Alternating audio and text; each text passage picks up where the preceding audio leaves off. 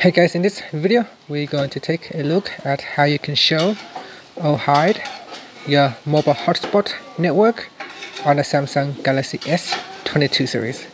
So first let's tap on the home button to go back to the home screen, and on the home screen swipe down at the top and tap on the settings icon. In settings, go down and tap on connections.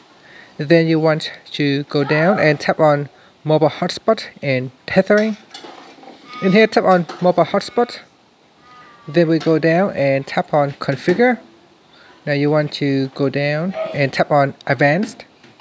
Next, tap on hidden network. So tap on hidden networks toggle button to turn on or turn off mobile hotspot hidden feature.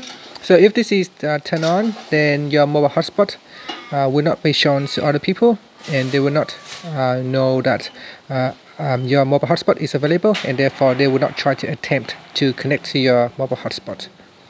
And you can also turn it off, and once you turn this off, it will appear in the list for the other people to select and connect to your hotspot. Don't forget to tap on the save button once you have made the changes. And that's it. Finally, you can tap on the home button to go back to the home screen. Thank you for watching this video. Please subscribe to my channel for more videos.